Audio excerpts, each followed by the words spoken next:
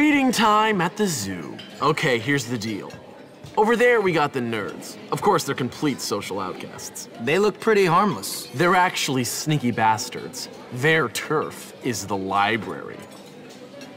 And those are the preps. They're all money and condescending attitudes. Yeah, massively inbred and completely brainless. Very observant, Jimmy boy.